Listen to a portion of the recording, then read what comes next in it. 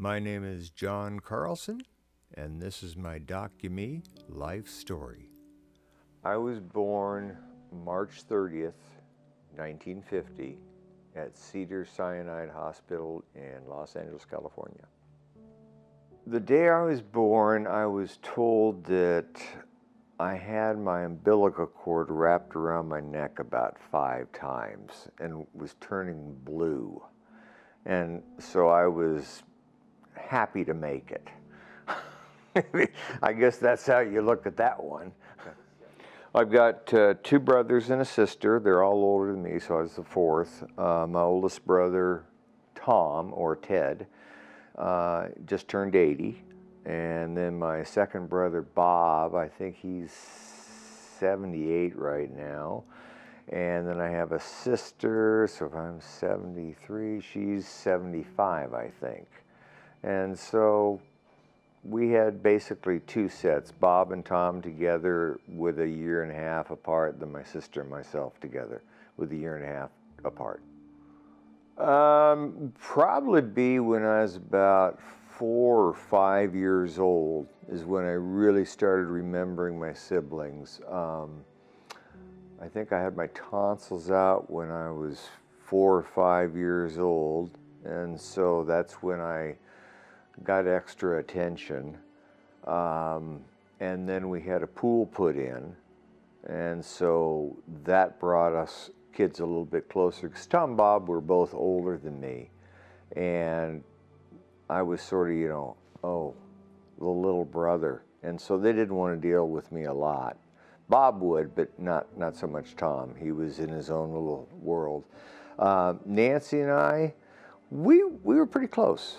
We stuck together and we did a lot of things. Had a lot of neighborhood friends and were very, very active. In other words, well, it was way before computers. So there were no video games. 12 noon, you show up at the house for lunch and Sheriff John with your buddies, so you all sit on the floor and you watch Sheriff John or something for a half an hour and then back outside to play. What do I remember most about my sister?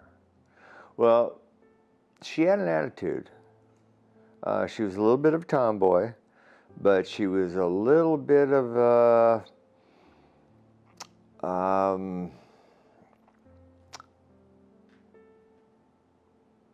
well, if she didn't like the way things were going, you knew it. She would pout, and I think all of us kids ran away from home at least once, but we could only go as far as the corner because we weren't allowed to cross the street without an adult. So then we'd have to come home. But Nancy and I, we went to the same school. Same high school. She went to a different junior high. And so in elementary school, junior high, we didn't spend a lot of time in school together because she was 2 grades ahead of me. More so in high school, we did more things. But she had her own friends and I had mine. And as we got a little bit older, she was forced to have to deal with me because if she wanted to do something with her friends, it was like, well, you have to take your brother with you. And it's like, oh, please, really? I said, yes, you got to take your brother. And so off we'd go. And I got along great with all her friends. But like any siblings, she didn't want to have to share me with her friends. One word to associate with each sibling. Wow,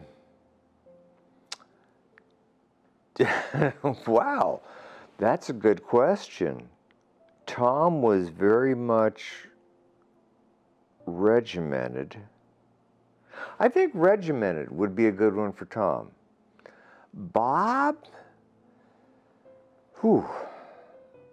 he was adventuresome. But then he went to college and got a PhD and all that, so he was really, really smart.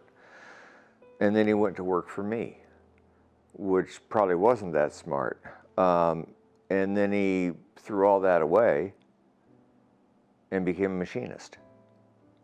So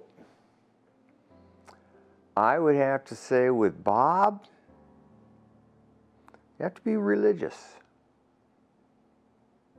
Nancy? Nancy. Adventuresome. She loves to travel the world. And that's what she's doing. Well, as long as her money holds out. She may have to die sooner or adjust her travel plans. Okay, what do they think about me? Well, I've been the black sheep before, but I think I've crawled out of that one over time. Let's see, what would Tom think of me?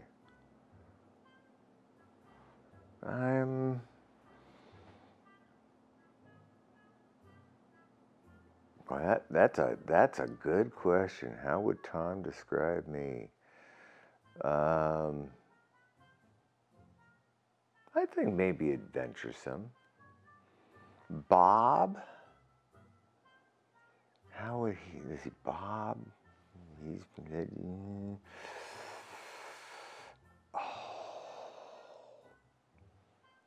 I'm not sure if I'm thinking he'd think I was adventuresome, or I'd like to think he was thinking I'm adventuresome.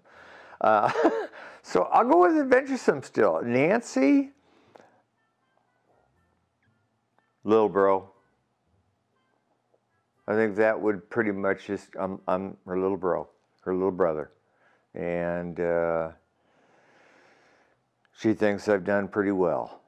So successful would be, I think, my sister's call. Yes, Bob and I, being adventuresome, always wondered and discussed what it would be like to swim in a pool full of water balloons. So we found out.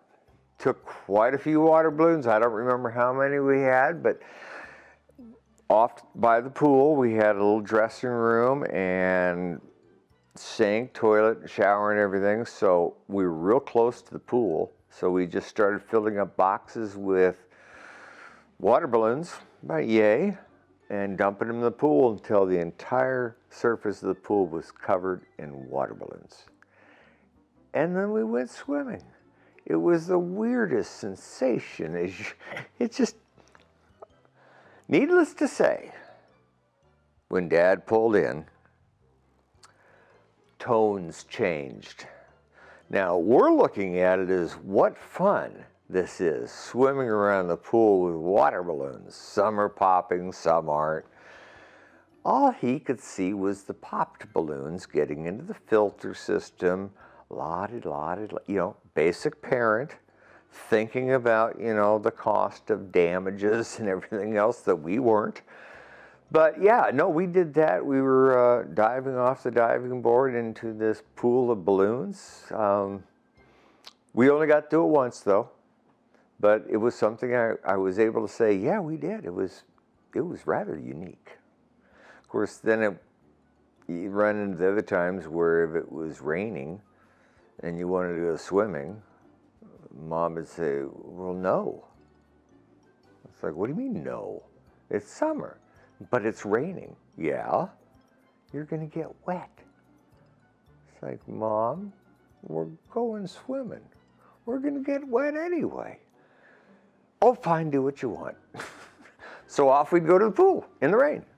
So, yeah, we did get, and this was one time that Bob actually got in a little bit of trouble. And Bob was Dad's golden boy. Nancy and Bob, they were the middle two, and my God, they got good grades without trying. Tom and I, not so much. We tried, and we no, it didn't work, So, yeah. My father, one, he didn't want me. I was an accident. And he tried everything in the book to get my mom to abort me. And she says, hell no. Thank you, Mom. But no, my dad was closer to Tom and Bob, the first two boys. Nancy, of course, was his pride and joy, and I was the one that came along after all that. And so I tended to get in trouble more than not, even if it was something I didn't do. Like Bob might mess up his shop, and he'd come home and I'd be blamed for messing up his shop. And I'd say, but I didn't do it, so then I'd be in trouble for lying to him. And unless Bob would step forward and say, oh, I did that, yeah. So until I was 13, I found out my parents were going to get a divorce. I was always closest with my mom. My dad was pretty much, he'd get up, he was a stockbroker, he had his own exchange. He'd get up early in the morning, and he'd be gone before 6 in the morning. He'd be at work at 6. I wouldn't see him till that evening, and on weekends he was usually in his shop cleaning the pool. So we'd go to church, he didn't. We'd do things, the kids and Mom, and he'd stay home or he'd be doing something else. So I was much closer to my mom. Well, I'm not sure they're necessarily the favorite memories. But, I mean, I remember, like, when we got caught smoking her cigarettes, because we'd steal them and go out into the area. We had a little area in the backyard. It was all closed in, a fence, or the clothesline. My mom would hang her clothes, and we had an incinerator back there. And so my sister and I would steal a couple cigarettes, go out there and pretend we're smoking, so we'd, get called on that. But it was interesting because she had a different philosophy. Instead of getting mad, she says, no, if you want to smoke a cigarette, now, granted, I'm 7 or 8 years old, but she's telling me if I want to smoke, just come on in and let her know, and she'd be glad to smoke with me. Well, what the hell fun is that? So that's why I never smoked, because there was no need to. It was something I could do instead of something I couldn't do. And so back in those days, if you couldn't do something, kind of wanted to do it, didn't you? And if you could do it, it's like, well, I'd rather do something I'm not supposed to do. And so that worked out pretty well. But we'd go, I remember we'd go to the horse races once in a while. And at the races, at the racetracks when they weren't racing, usually down in Southern California, they had little 9-hole golf courses in the center of the track, little pitch and putt.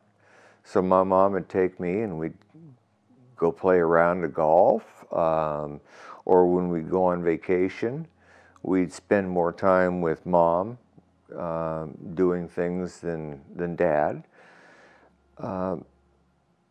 But then as I got older, we started spending more time together. And in the last few years of her life, I remember, since we both worked in the same building, there were many times after work, she and I go out to have dinner and drinks, which was really kind of interesting because we could talk about anything. And there was no topic that was off limits. And so I think the fact that she was there as a guide and protector was the most important thing to me. I think she'd be very proud. She wanted all of us kids to be successful. And I was the last one. I was 25 when she died. And I was finally getting into my groove. I had a job with the California Trucking Association as a freight inspector. I'd learned that trade and I was working on that. And so I'd become successful. I had the starting of a career. And as far as what I've done family-wise, I think she'd be very, very proud. You know, I've turned out as good as anybody else in the family, and I'm 73, still working, you know, so yeah, I'd say she's pretty proud of me. When we were young, we would usually take about 1 week a year in the summer and go somewhere. This was Southern California, so a lot of times we would go up to Big Bear Lake or Lake Arrowhead, and we'd rent a cabin up there, mainly in the summertime, because none of us were really ski enthusiasts. We also went to a place in Solvang, California called Alisal Guest Ranch, and we'd have, you know, our own cabins, and it was all Western, horse rides. You'd ride out somewhere in the middle of nowhere and have a big breakfast, and then, you know, ride on back. And those were the things we primarily did. With the pool, we spent so much time at the house, and we didn't really need to go away. We had beautiful sunny weather. The beach was about 4 blocks away, and you're down on the beach in the ocean, and a pool in the backyard. So yeah, I was, as my lovely wife would say, I was the rich, spoiled kid. And as I told her earlier today, I was not a rich kid. My dad was. I wasn't. That's why I had to get jobs and earn my way. I went to Hillsdale High School starting in 1964, graduated in 68. I think that's 4 years, right? Or 65. Oh yeah, 65 I started. And that was in San Mateo, the San Francisco Peninsula. Yes. A couple that I do remember would be Mr. Beasley. He was my typing and office machines teacher. And I'll be honest, I am so thankful I took that course, because now, I mean, working calculator or typing, I deal with a lot of people in my business, executives that are finger pickers. They type like this, and it's like, how can you possibly type a letter like this? And so I was very appreciative that he taught me those skills. My stepfather was a science teacher at the school, and yeah, I got him. That was interesting. And then I had Miss Greco. She was boys' foods, 11th grade. And that was another fantastic class. It was right before lunch, so we didn't have to eat lunch because we just had lunch. But it taught me so much about, well, cooking, things like that I feel very comfortable in the kitchen. And there was a time when I was in school where I was the one making dinners. My mom was working as a legal secretary, and she wouldn't get home till 6 o'clock some nights. So since I was there, I would make the dinners. Sometimes good, sometimes not so good.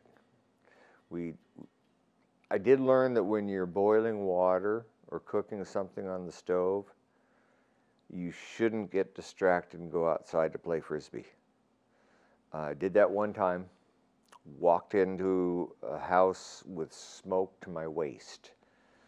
I was going to make mashed potatoes, but instead we had little pieces of charcoal in the bottom of the pan, which was glowing red hot. So, once we got the house aired out, that pot was never the same. I think we tried to clean it, but I think we finally had to throw it away. It was that bad. So, but those were the primary teachers I remember. Beasley, Greco. I can remember other teachers, not necessarily all their names. We had one English teacher that he was kind of an interesting dude. I wouldn't put up with much, and he had a whole tray of erasers up by the chalkboard. And that's one class you didn't want to fall asleep in, because he would literally throw an eraser from the front of the room, and he was good. He could nail anybody in that room with an eraser. I mean, that was the way he was. But he was also cool because on a day like this where it's sunny outside, he'd say, hey, let's take the class out in the lawn. So we'd go out in the lawn and sit there and have class in the sunshine in the side yard. It was like, this is interesting. I didn't know we could do this sort of stuff. But high school was, I never was in any cliques or groups. So I had a few friends, and I wasn't, you know, the football player that had, you know, all the friends and everything. I was more individual sports and stuff. So I stayed mainly to myself, especially because when I started high school, I just moved to the area. I was brand new to the area. I knew nobody. I had no friends, and I was a little bit intimidated walking into a brand new high school. I mean, this is high school now. This isn't junior high. This is high school now. And walking into all new. And everybody knew everybody, except me. So yeah, that we had one English class the first year in school that I'm not sure it was computers they were using to figure the classes out, but I remember walking into an English class, nothing but girls. Now, as a new freshman, new community, new everything, don't know anybody, self-conscious as can be, and I walk into a room full of girls. It's like, is this a home ec class? Why aren't there any guys here?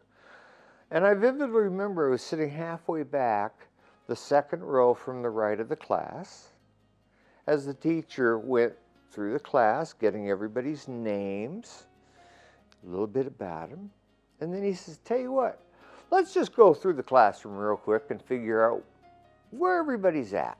You know, kind of, I'll just throw a question to each one of you as we go along. So he started up there at the beginning of row 1. Bam! What's an adjective? Rattle off an answer. What's a participle? Boop, boop, boop. I don't know. All the way. Then we start at the beginning of my row, and I'm starting to sweat now because this isn't looking good. I was never good in English. And he gets to me, asks me a question. Needless to say, I'm the first one in the class that has no clue what the answer to the question is. So what does the teacher do? Come on, girls, let's help John out. I just wanted to sink down into my desk. I was so embarrassed. I left that class, went straight to my counselor's office, said, get me out of that class. I'm not going back to that class. Now, in retrospect, that was the stupidest thing I could have done. I mean, all girls? But at the time, it was a little bit too much to handle. So I bailed. I was, well, you know when you play baseball, when we're talking sports, you play football or baseball or basketball, any of the team sports. You know, okay, we got a couple captains. Okay, get captains. Okay, pick your teams.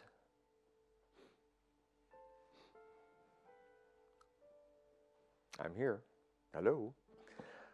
I was the last one to be picked. It's like, oh God, baseball. Oh, put me in right field. I don't know how to catch a ball. I was never good at judging when the crack of that ball hit the bat and that ball started coming my way. It's like, oh, fuck.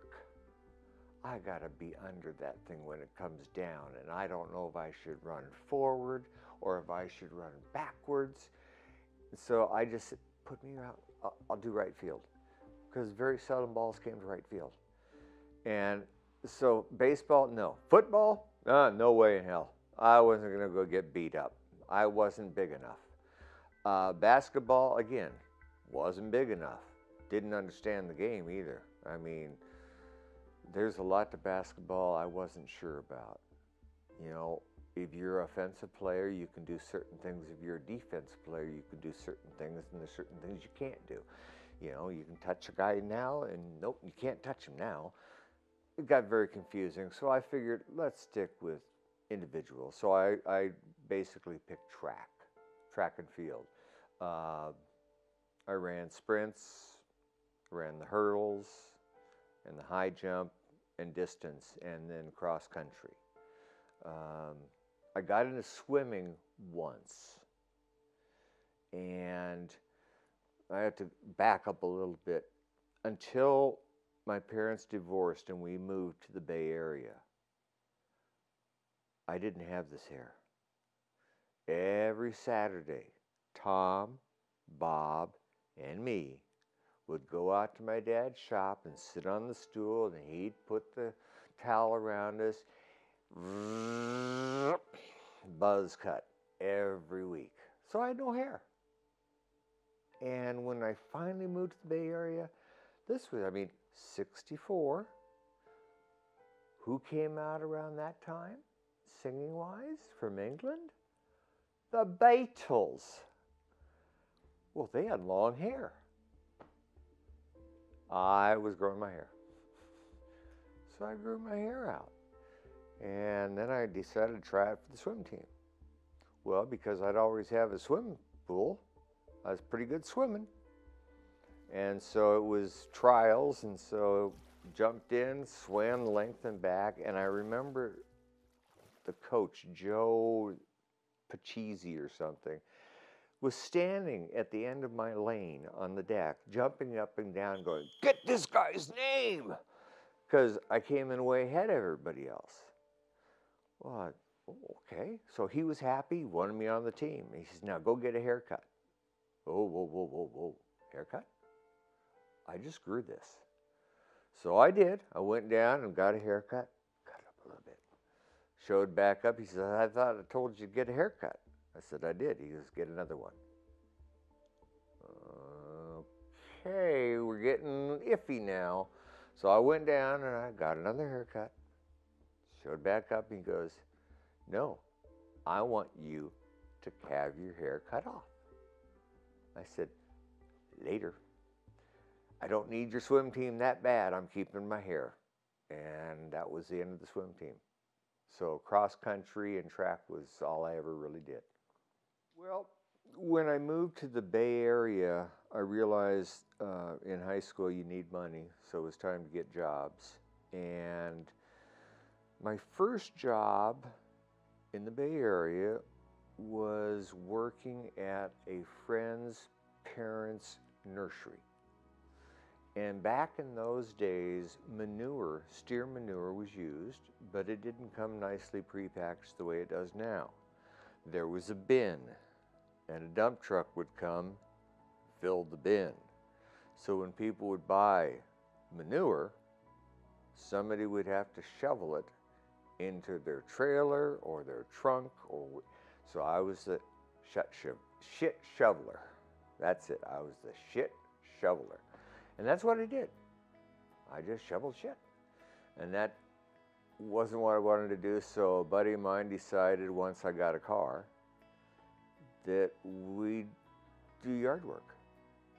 So we'd throw a lawnmower and a couple things in the back of the car, and we'd just drive around until we saw a neighborhood that had some lawns needed to do. We just knock on doors, say, and then we put the clippings in the back of the car, and we'd dump them at night.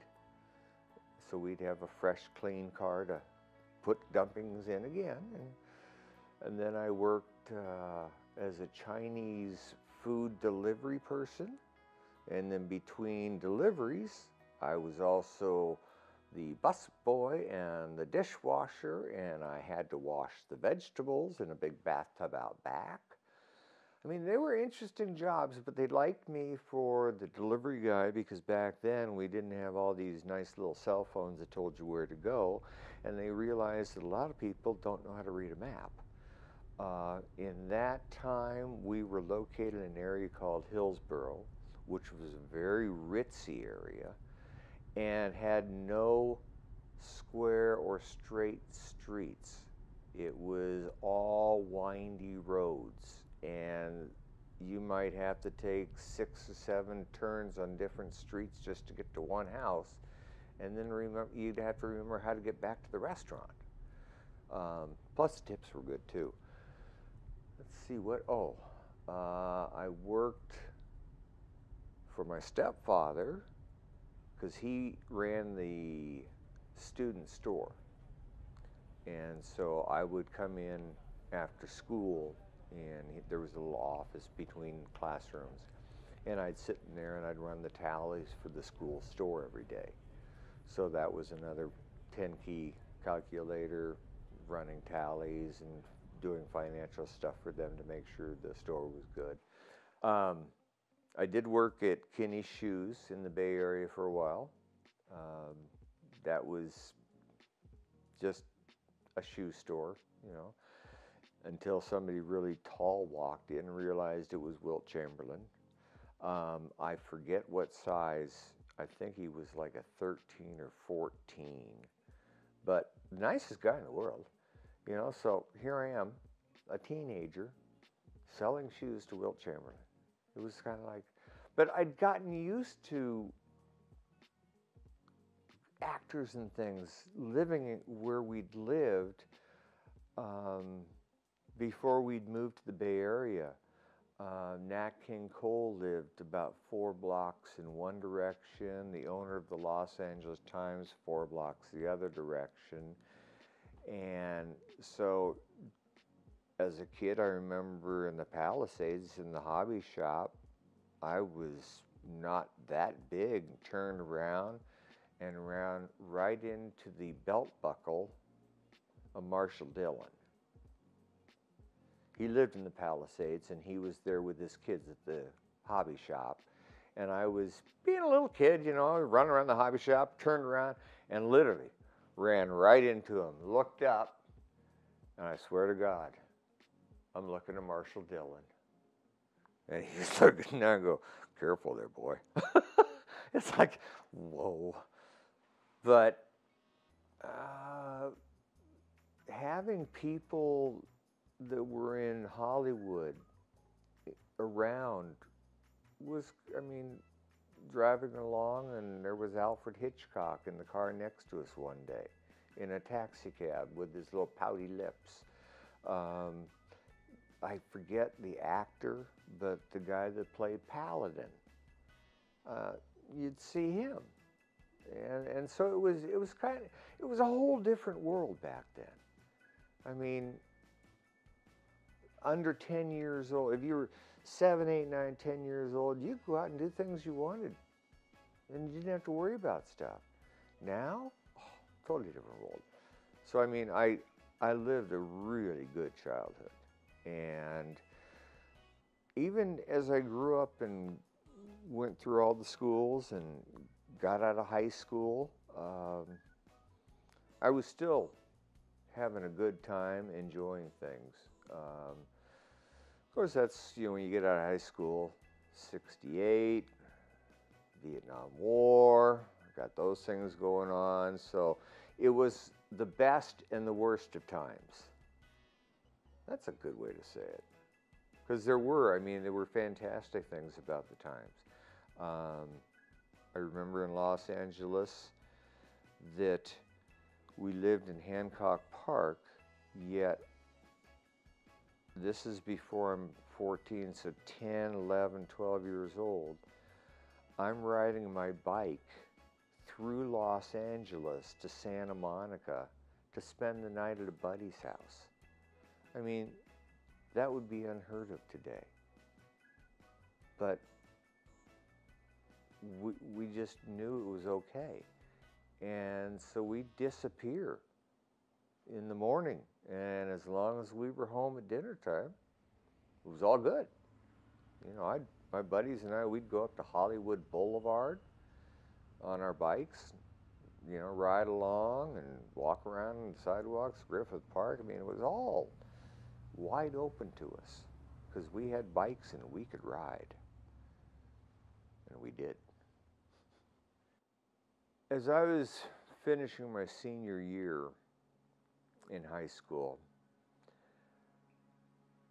I wasn't really anxious to jump in to go to college. I wasn't sure where I wanted to go or what I wanted to do. I didn't have a direction.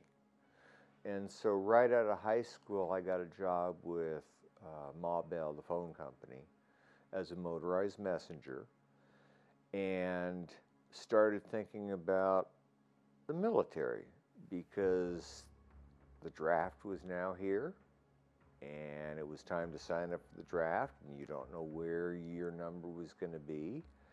And so Vietnam was looming. It wasn't a very popular thing. The guys coming home from Vietnam were treated terribly, and I really didn't want to be laying in a foxhole in Vietnam, so I decided rather than being chosen, I would choose my destiny. And so I applied to the Coast Guard, and then I also signed up for the Naval Reserves. And so that way I alleviated the Army calling me up and saying, "See you in a week." And that sort of got me set. In other words, now I was committed. And so it was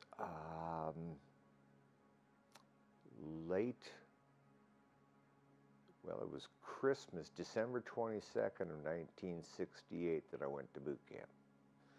And then I was in boot camp for the full term, came back, was home for about 6 months, and went down to Pensacola, Florida for Class A school as an electronics communications technician, electronics branch. And so that basically got me through the next few years until I got my discharge from the military. And then I was sort of wondering where I'm going to go again. And that is when I actually got into scuba diving after the military.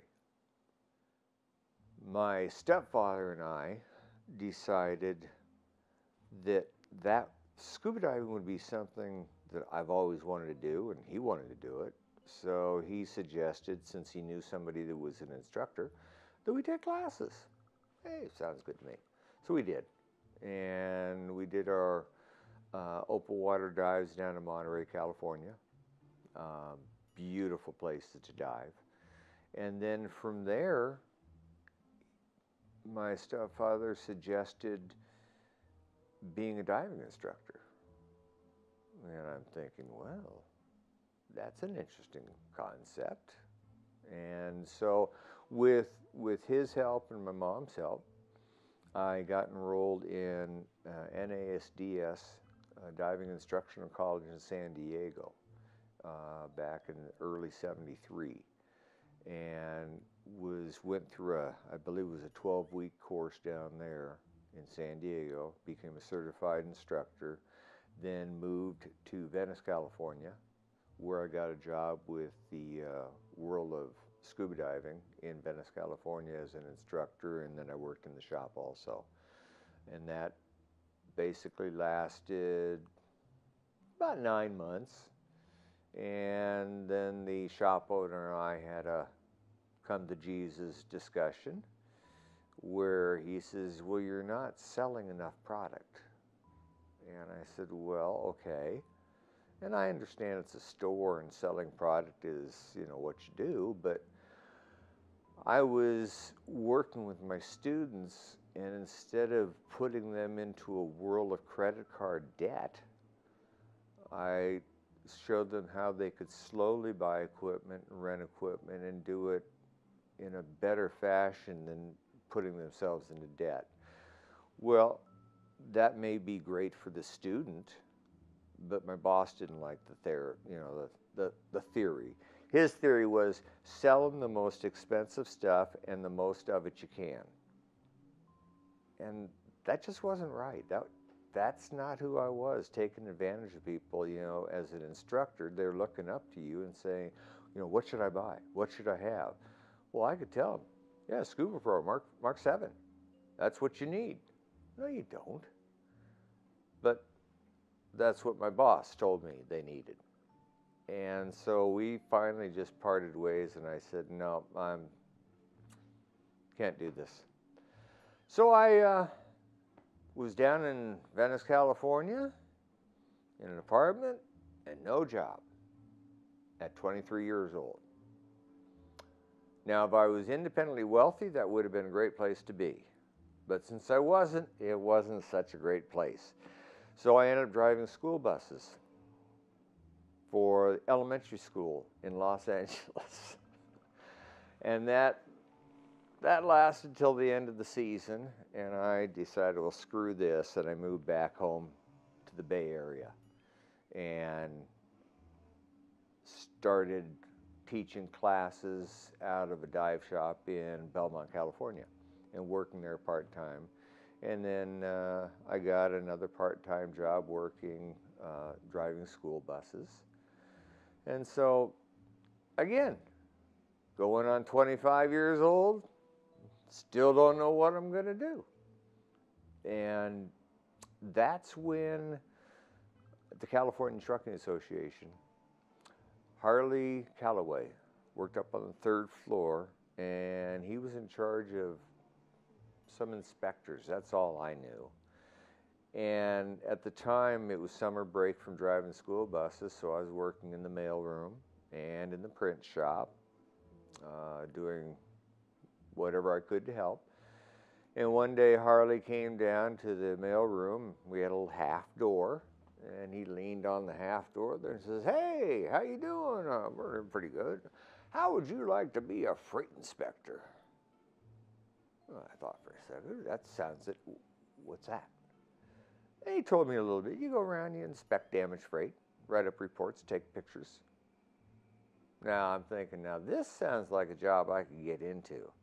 Driving around, your own boss, taking pictures, having fun. Yeah.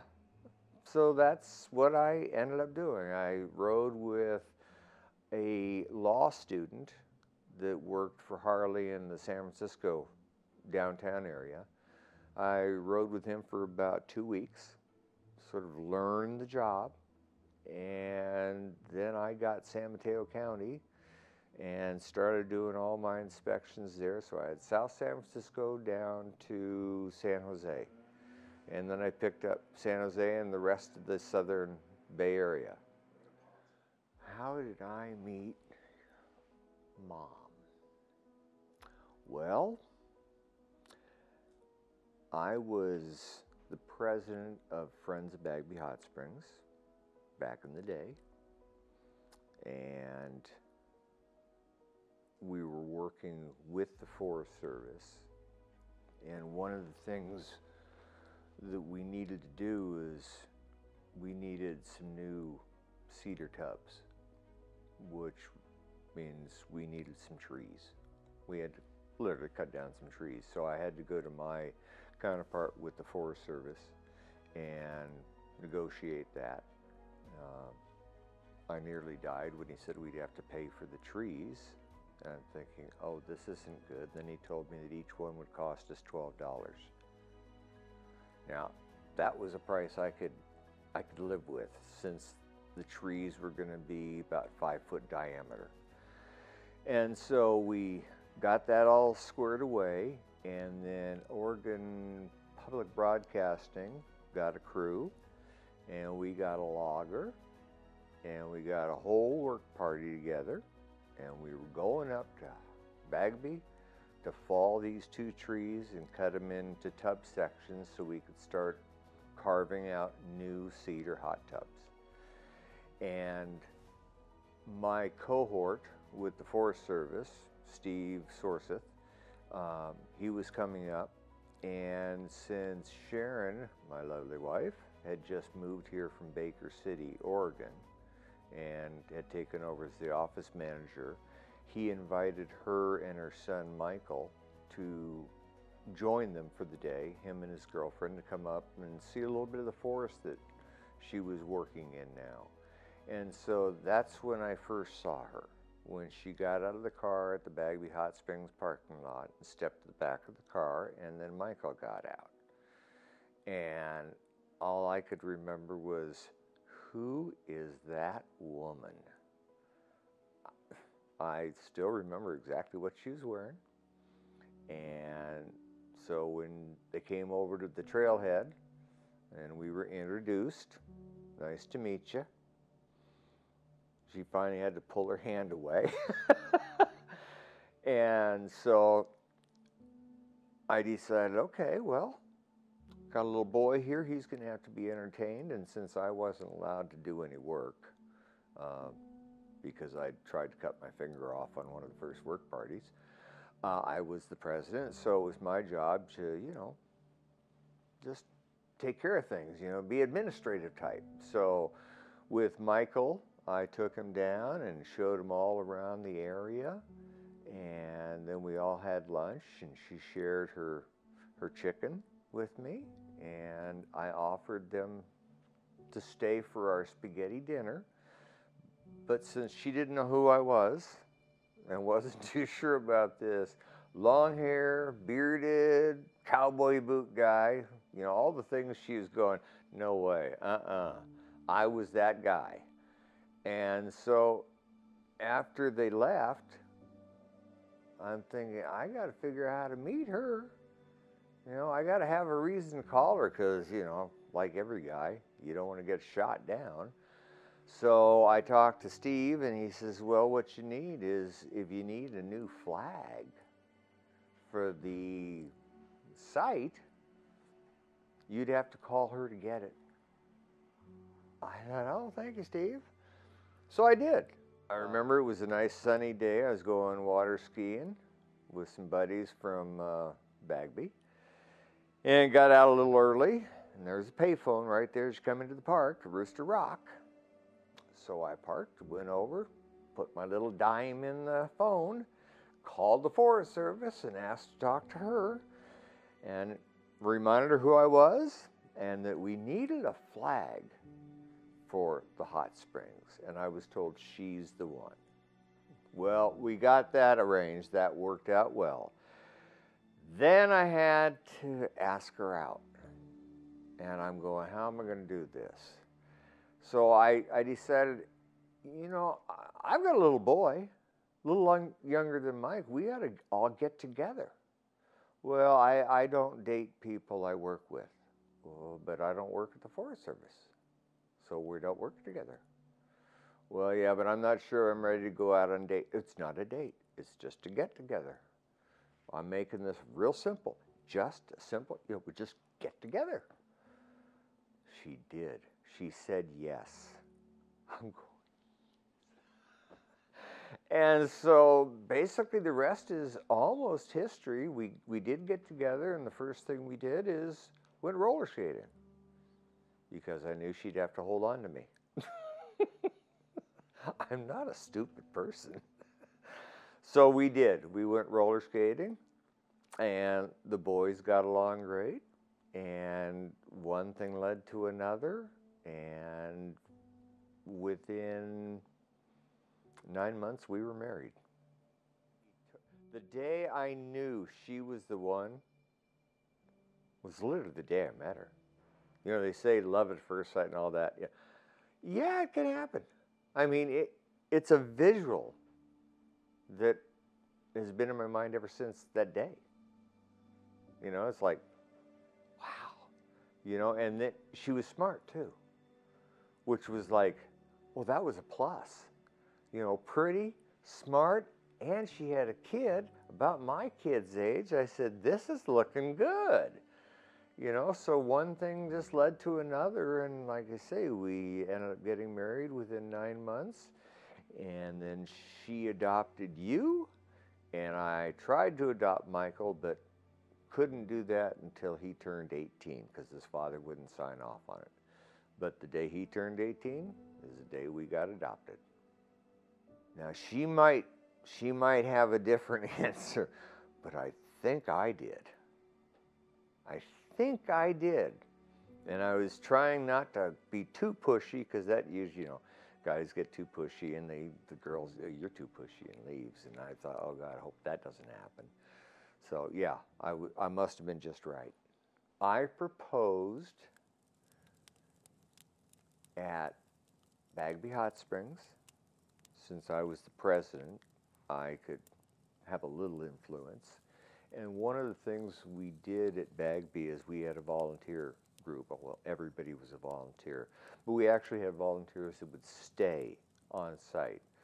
We had the original cabin that was the ranger cabin, and we had gotten a donation for a potbelly stove so we could keep it plenty warm. And there was, the original furniture was just wood furniture with rope seats and a rope bed.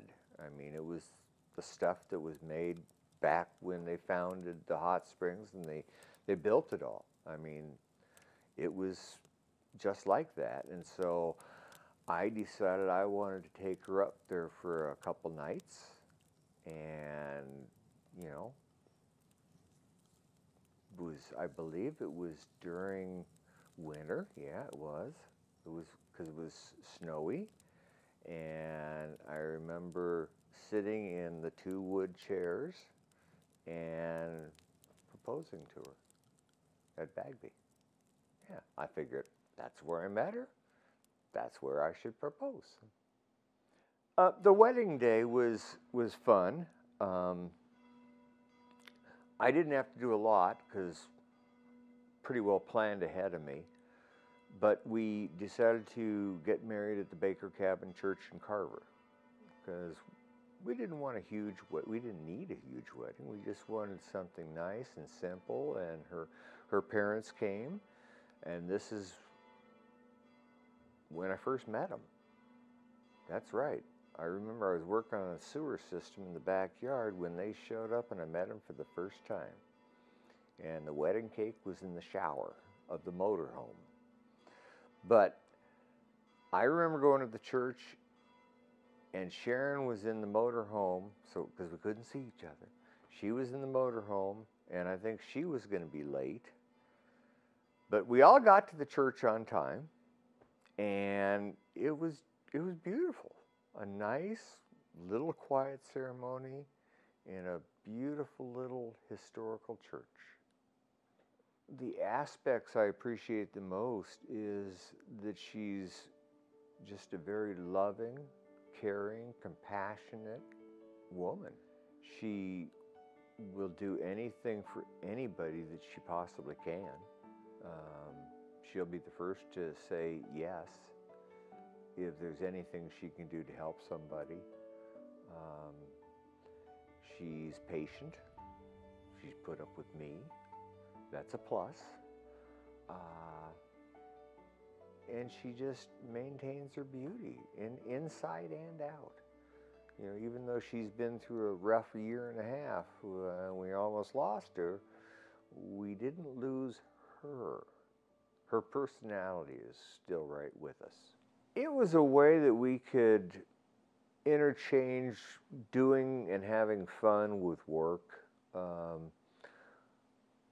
Work was busy at times, quiet at times, but we got involved with Rockaway Beach timeshare, and that led to Deschutes River Ranch and on to other timeshares.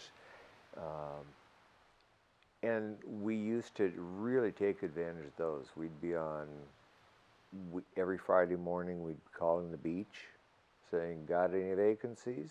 You know, on a wait call list. And if they did, we'd be picking the kids up at school and heading straight to the beach for the weekend. We did that a lot. And then when the kids were older, then we could get away without them. So we'd start taking the little trips here and there when we could get away. Getting away was tough for a week at a time. Being a sole proprietor and having a time urgency to the work that I did, it was difficult to get a complete week at a time. So if we could get 2 weeks a year and then long weekends, because I could take a Friday or a Saturday and we could shoot off to Vegas or up to Victoria, Seattle, do whatever we wanted. And that was a real nice way to do it because I love to drive. I don't really like the hustle and bustle of having to go through the airport crap and security and be crunched in a seat and all that. Now you're in a flying tube with everybody's germs, not really my cup of tea. And then when you get there, you got to rent a car or you don't have any transportations, and then you're limited on what you can take, because when we go on vacation for a week or even a long weekend, we'd like to be comfortable. We'd have our own bar, we'd have our own music, we'd have, clothes for any occasion. I'd have my little suitcase and Mom would have hers. We did go down to Mexico, and the first time we read the tour books, and we had 7 bags and learned we only needed 2 bags. So through trial and error, we did learn that, okay, we've scaled down if we're going to fly. But as far as driving, I would pick driving over flying any day of the week.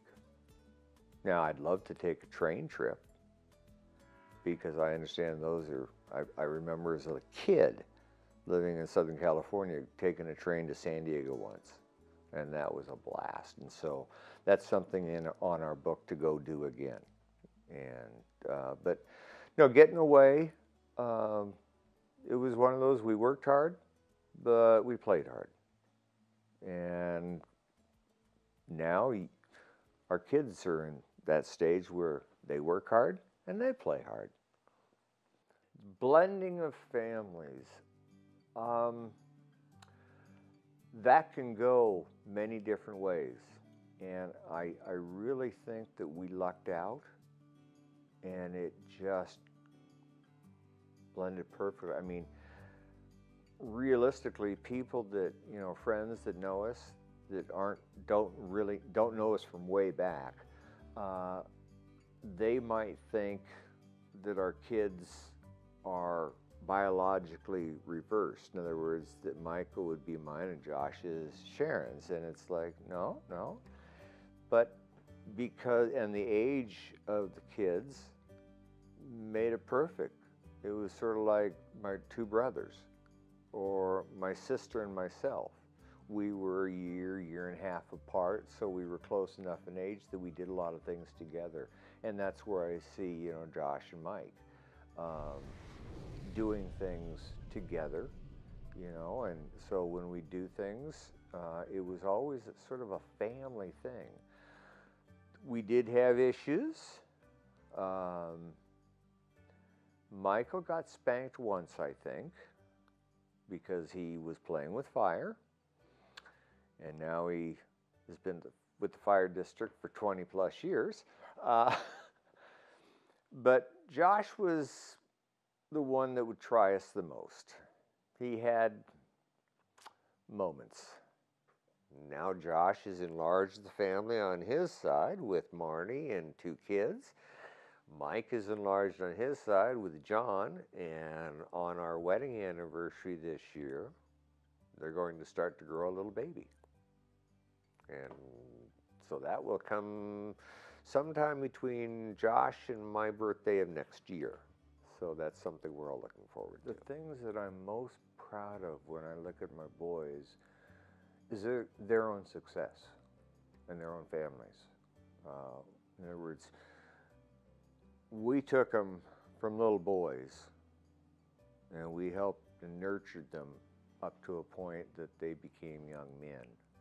and then men, and got out on their own and have done well. So I feel that that initial teaching, life lessons, the way, you know, we treat each other, the golden rule, all those things I think have come to rest in each of you. Oh, what does it mean to be a parent? Well, it's probably one of the biggest responsibilities you got. It's one of the most challenging things you'll ever do, because almost anything you do in life, you're trained or you learn. In other words, if you're going to be an engineer, you got to learn all about engineer. If you're going to do race driving, you better know how to drive a race car. But being a parent doesn't come with instructions. And that's part of the problem in this day and age. I think being a parent is an opportunity for somebody to share themselves and grow and nurture somebody else. And it's a very rewarding feeling knowing that you're not on this earth just for this time and then it's all done. Because if you're a parent, hopefully your kids will carry on and their kids will carry on, and they'll have that same opportunity that we had as parents. As you get older, your role of parenting changes. You know, when your children are young, you've got to really be on top of things. But when they get older and they're out on their own, you've got to let them live their life. You may not agree with it all the time. You may agree with it. You may be envious. I mean, there's so many things, but you get to see a fulfillment. We talk about when Mom and I were younger, doing a lot of long weekends, you know, going. We're not doing that as much now. And there's, of course, reasons, physical reasons why we're not. But we're seeing our kids and our grandchildren starting to do that now. And it's just a neat feeling. You go, wow, that's part of me. I helped create this person, you know, with not only what's in us, but how we are ourselves. Because your children pretty much become a mirror of you. Because having kids, it not only allows you, but it encourages you to be a kid. Going out to the river, you know, damming up a river with rocks, or diving, you know, down into a river, you know, all these different things, you know, we did as kids, playing, you know, war games out in the backyard, you know, crawling through high grass, you know. Kids are 10 years old and not much older than that. But getting out there and playing with my kids, that's what it's about. Being a family. Generous, loving, courtesy, compassionate, well versed. In other words, our family isn't one that everybody's got a slot, whether it's mom, dad, boss, kid, whatever it is. Everybody's got their place.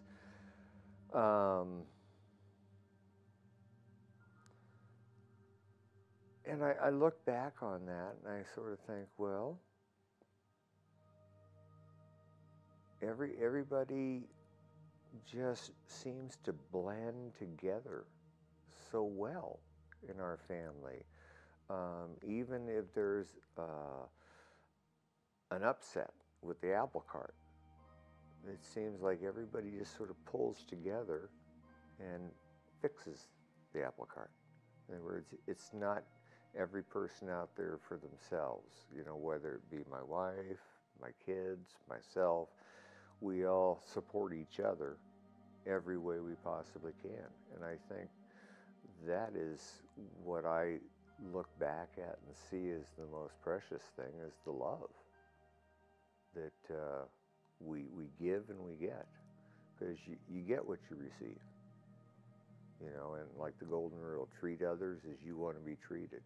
If you can remember simple things like that, you should do well in life.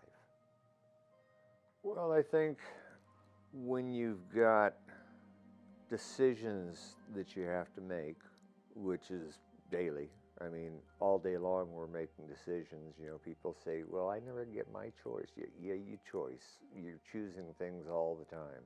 You're choosing when to eat. You're choosing what to eat. You're choosing where to go, how fast to go. You're choosing whether you're going to say hi to the neighbor. You're all day long, you're making choices. And I think that you need to understand that when you're making choices, when it's an important choice, you need to think about it. And it's important because it's important to make the difficult right decision versus the easy wrong decision. I think about our grandchildren, and I hope that they choose the path of working, you know, I hate to say working hard, working smartly. That was sort of a term that we had with scuba diving. I would teach people to dive with their head, not their back. And so many dive instructors, before they'd even let a student be in the class, they'd say, okay, get in the pool, start swimming laps. And they do that to thin out the class so they'd get the best swimmers in their class.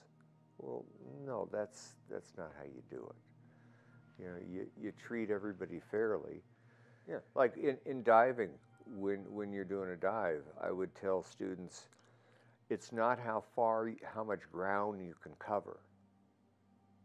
It's how much you can find in the short amount of ground you cover.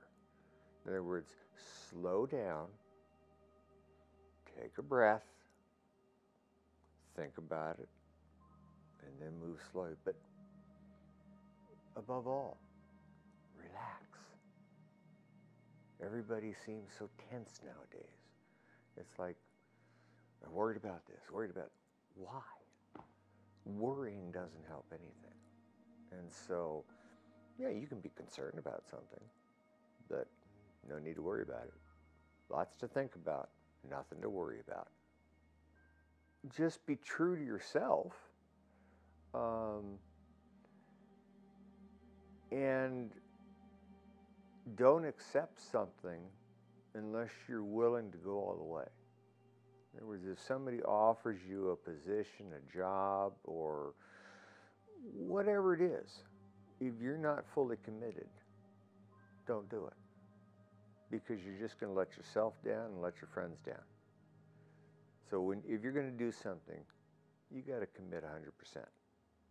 Well, it wasn't quite that. The ditch digger story did come up a number of times in my career, life, childhood, whatever. It started, of course, with my grades not being, you know, and it was always, you're going to have to get better grades or you're going to end up being a ditch digger. Well, after you live with that for so long, and you get a little older, and a little stupider, and you go, well, that's true. I might be a ditch digger, but do you know how much they make? That didn't go over well. No. So, Yeah, I've had the ditch digger conversation. But unfortunately, in this day and age, it doesn't work anymore because ditch diggers are making $100,000 a year. So it's like, well, that argument went out the window. So like I say, whatever you're going to do, commit to it 100%, and you'll be the best damn ditch digger there is.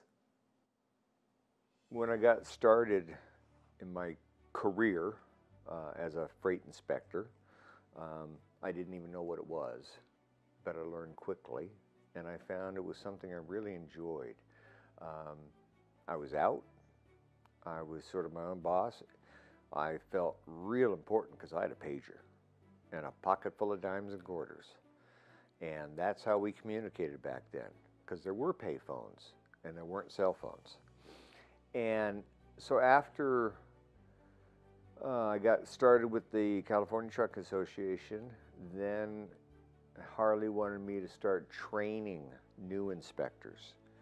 And so I was training new inspectors for the Bay Area, Sacramento, and Fresno, those areas. In fact, I trained my brother Bob, and he took over in the East Bay of the San Francisco, Oakland, San Rafael, those areas. And then up in the Sacramento area, I hired and trained my brother-in-law, my sister's husband, and so he was an inspector in the Sacramento area for a while. And then after 3 years, Josh had come along, and living in the Bay Area and realizing a couple things. One, associations don't pay much. Secondly, the only way I was going to advance is if my boss or his boss died or quit. And I didn't see that happen anytime soon. So I decided that I was going to take a trip from San Francisco up I-5, Portland, Seattle, Spokane, Boise, Salt Lake City, and loop back around in the Bay Area, and after that decide where I wanted to be.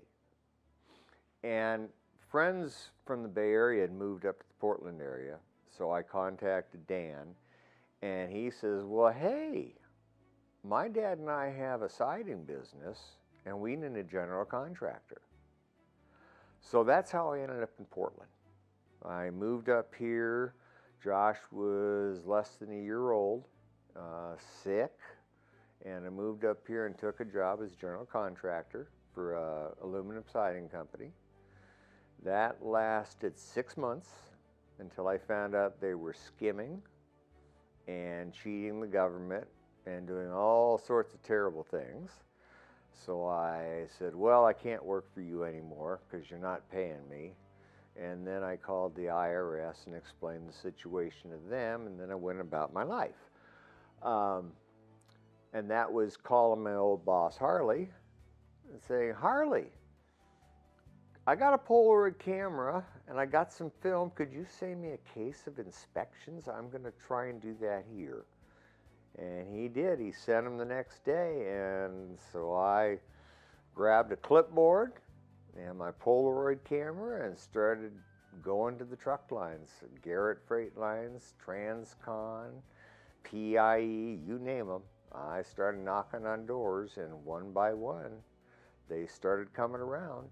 And then I started to increase my learning, and then I became a certified claims professional. And besides doing the damaged freight inspections, I was doing packaging evaluations and started teaching cargo claims. I taught at Washington State University and taught at Clark Community College, to name a couple. And then I got contacted by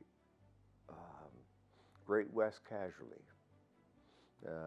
They insure probably 50% of the trucks in the country. And they've got plenty of adjusters that when there's a truck accident, they wait until the truck gets back to the tow yard, and a day or two later they show up and they look at the equipment, they take pictures, and they write it up just like they would your automobile at the body shop. I was the one they needed for the cargo. And so my entire job with Great West is cargo, because I'm not an insurance adjuster. And so we didn't want to get in trouble calling myself an insurance adjuster. I am a cargo claim investigator. And when things go bump in the night, or the trailer falls over on the freeway and breaks open and the cargo spills out on the freeway, that's my problem. And so that's when I get the call. People ask me, what hours do you work? I don't work 24/7, but I'm on call 24/7. The meds, if the phone rings and they say, we've got an upset load, I say, okay, grab my stuff. And there's been times where they've called me on a Tuesday afternoon and say, we need you in Alberta, Canada tomorrow morning. Or we need you in Roseburg now. And I go down to Roseburg at noon on a Friday, and I don't come home until 8 o'clock on a Saturday, because that's how long it took to clean up and sort the whole mess out. And so that's sort of where I've gone to. And I love it because each day is different, and I know that I'm doing something that's helping. It's hurting too, because I'm reporting facts, which is the great thing about my job. I don't have to make decisions. I don't have to say, well, you're going to keep that, or you're not going to keep it, or we're not going to pay you, we are going to pay you. That's not my job. My job is to report the facts, and then when the examiner comes back to me and says, okay, what do you think? That's when I get to give them my opinion and say, I think you're being taken for, a ride here, and I'd only offer this much. Or, no, everything they said is spot on, and so we write the check. So we get involved with, sending out the money, and I was working as a claims examiner for Honolulu Freight Service for, over 20-some years. I forgot about that. Yeah, besides the inspections, I was the claims manager for Honolulu Freight Service for about 20 years. And that was with signing a power. So I had a whole stack of checks, and I'd make the decisions whether we pay a claim or whether we decline it or make an offer. And then I'd start cutting the checks and signing them. So that was a really intense job. And combined with everything else, as I started getting more and more involved with Great West, I realized I couldn't keep up everything. And so I decided to cut the one that was making me work the hardest for the least, and go with the one that makes me work the least for the most. And that's working out well. Well, I think in these past 10, 15 years, I would have to say it's Great West. Primarily because it's more responsibility, and they give me carte blanche. And that was something that was rather refreshing. When I'm out on scene, I become the one in charge.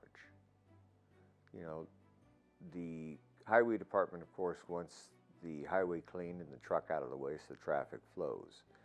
And I understand that, and I work with them, and we do work together. But I also have to say, wait a minute, no, we're not going to destroy $20,000 worth of goods so you can get a freeway open an hour earlier. We're going to pick it up and we're going to stack it.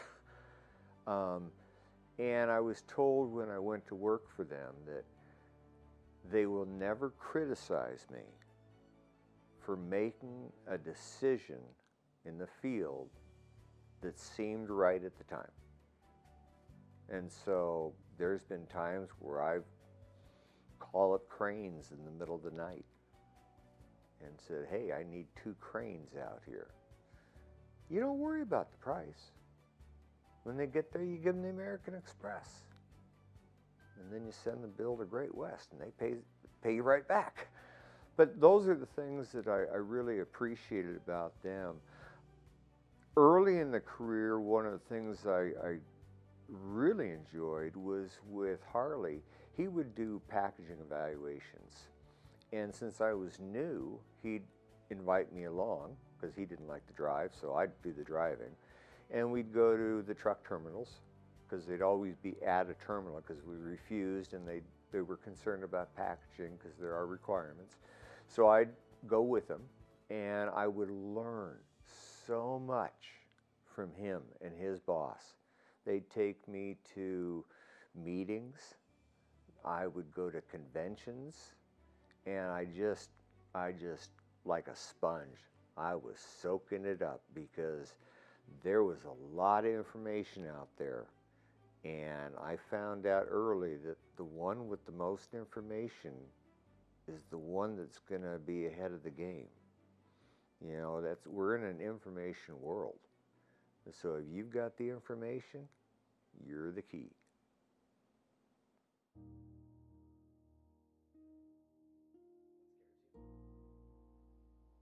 Homelessness.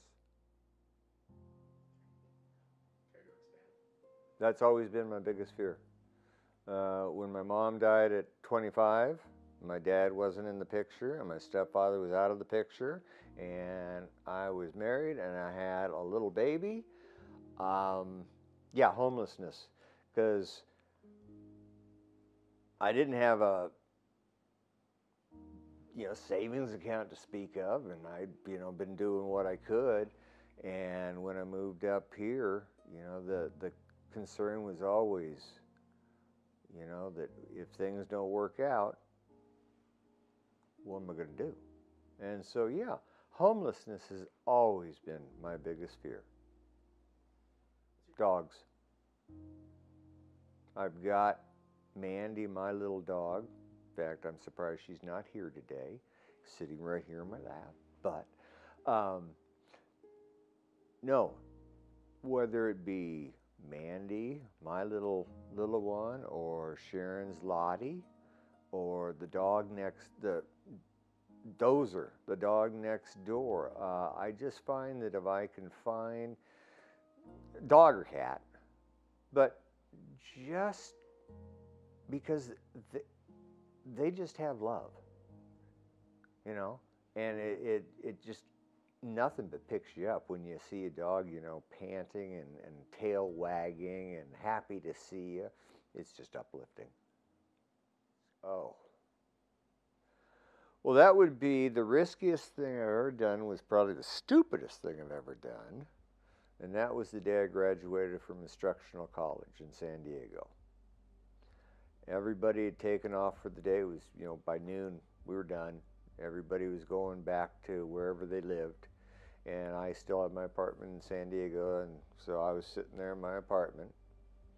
Didn't know anybody, because the only people I knew were the people in the class, because we didn't have time to socialize, and they were all gone. And I just got a burning desire to go diving. And so I'm going, well, it's nighttime, and you don't have a dive buddy, and you're a brand new instructor, so that would be terribly wrong. But as I'm trying to convince myself how wrong it was, I continued to pack my dive bag and get in the car and drive out to La Jolla Shores. And then I put on my wetsuit in the little outbuildings they have out there, got all my gear on, got my light, everything, and started tromping across the beach, La Jolla Shores, to the water. And now there's a lot of people out there with campfires, enjoying the evening, and they're all watching me. Who thought, what? Because I got this light dangling off me, and I get down to the surf line, I start backing into the surf, and I stop, put my fins on, and turn around, and I just disappeared into the surf. Went down to about 165 feet off the shores, because it's a gradual steep slope into the La Jolla Trench. At about 165 feet, I stopped, sat on my knees, turned off my light, and just sat there in complete darkness. Couldn't smell anything, couldn't see anything, couldn't touch anything, couldn't taste anything. All your senses are obscured. And I just sensed something. So I turned my light on, and yep, there was wildlife right around me. It's like, whoa. And so I decided, okay, I've been down here long enough, because you only have 5 minutes of bottom time, so it's like time to go. And so I headed back up the slope and got to the surf line, took my fins off, walked back across the beach, changed, got my car, and went home. Stupidest thing I've ever done. Could have died, and nobody would have had any idea where the hell I was, because I would have been at the bottom of the ocean. Sunshine, family and friends. My accomplishment with my business and family. I mean, there's two things. One, family. That's where I really feel that we've accomplished well. But my career also, because I started with a camera, a box of forms, and a pen. And I had some business cards made up, and I started knocking on doors, and that was 1978. This is 2023, and I'm still doing it. And I've been told by many that I'm probably the best in the country.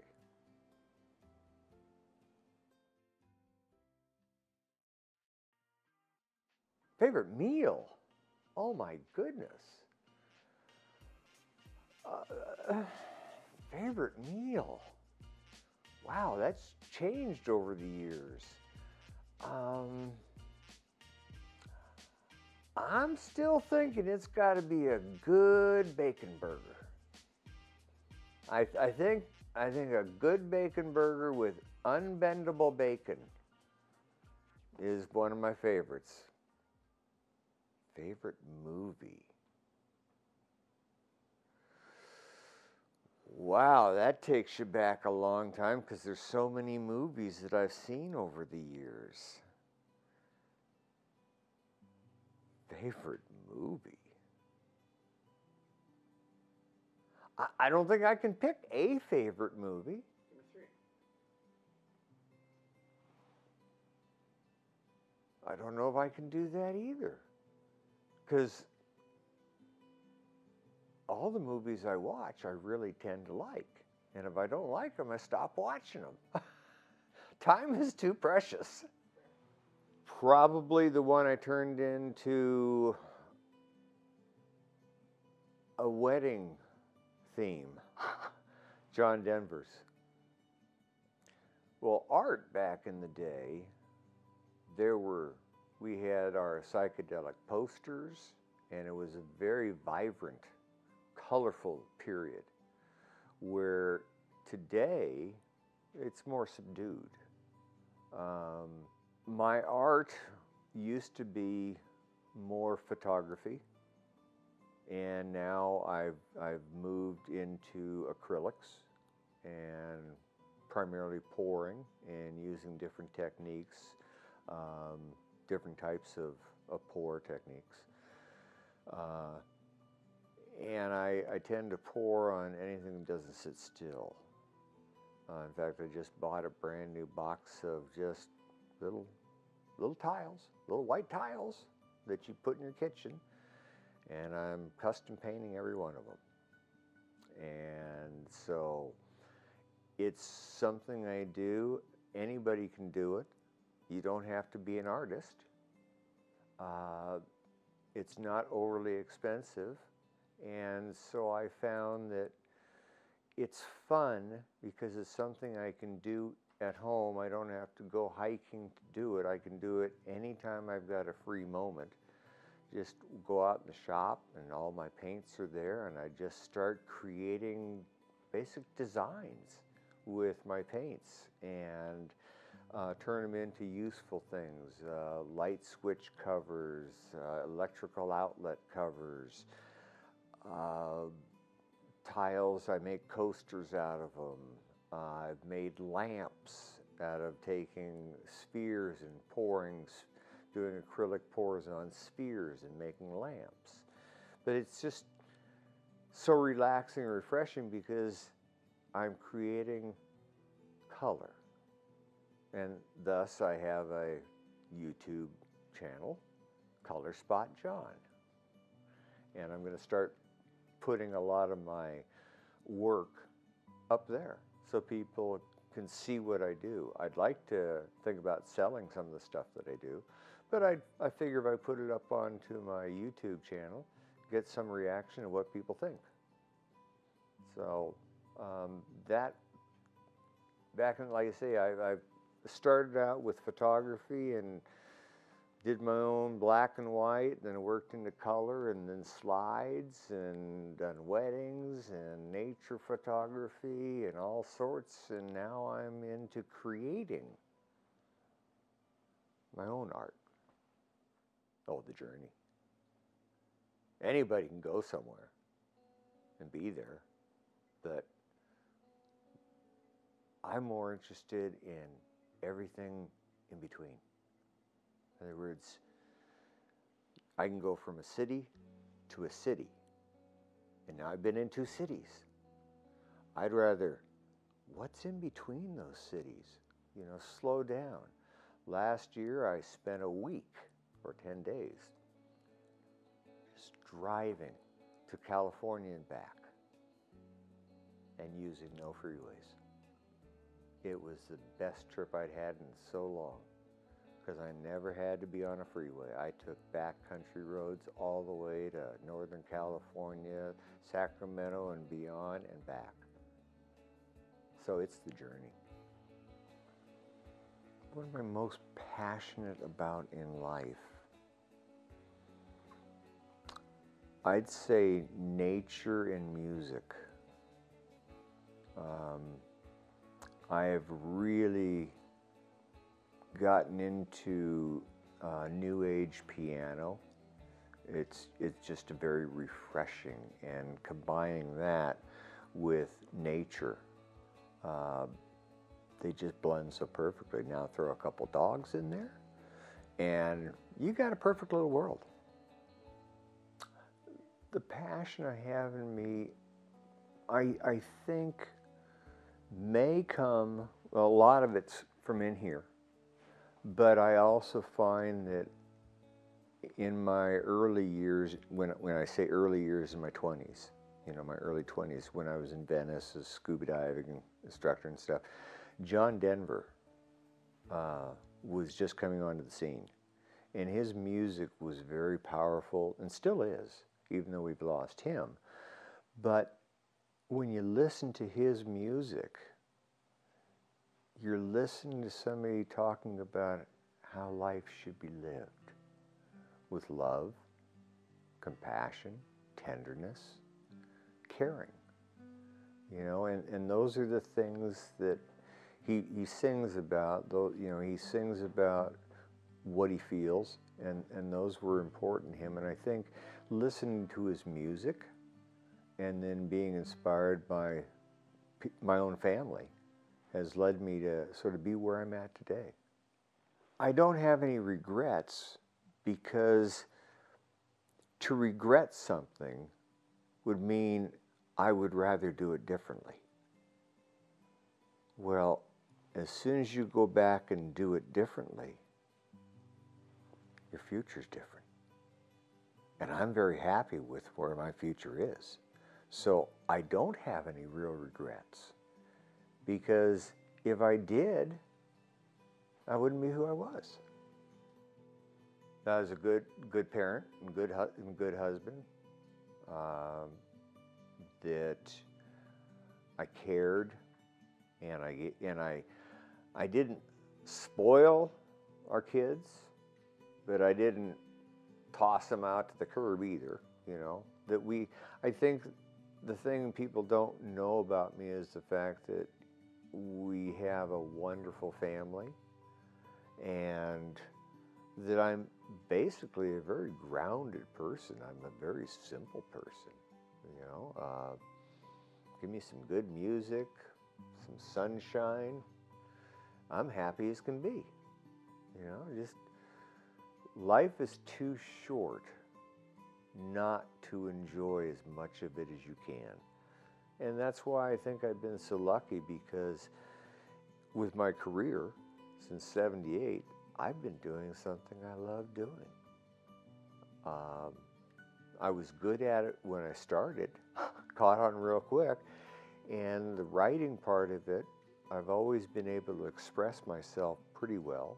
And so being able to describe in detail what I'm seeing in the written word was a talent that I had that made it so really, although I worked, I never really felt that I worked.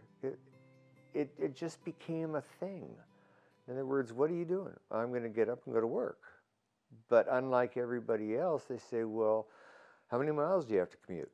Well, I really don't commute. I just drive about 100 miles a day. But none of it's commuting, because I'm not going to a place, I'm going to a number of places. My car is my office. And so it is what it is, you know, and I just love doing it. So, I don't know, life is too short, but I think family is important, friends are important, and our true friends are like family. And that's how I can tell if somebody's a true friend. If I wouldn't mind inviting them to Thanksgiving dinner, you know, those are my friends.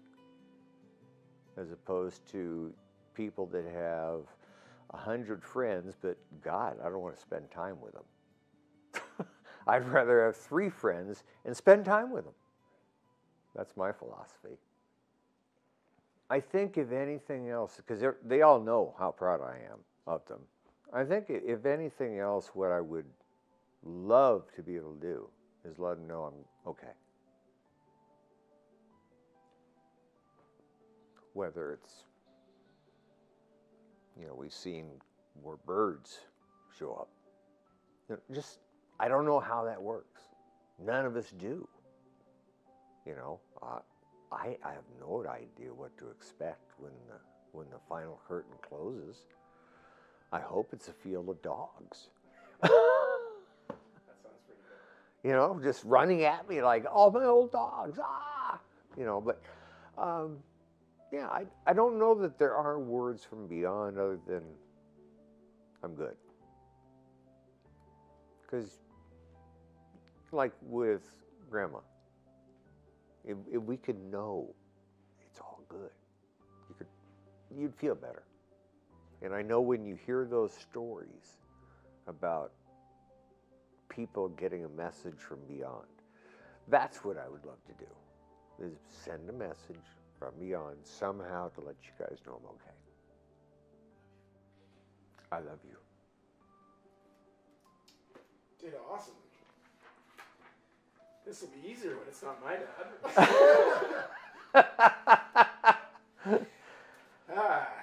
You did great. Okay, so did you. Thank you. And I don't think there's anything there that'll get me in too much trouble. Yeah. I can hear Mom at one point going, oh, geez, you didn't say fuck, did you?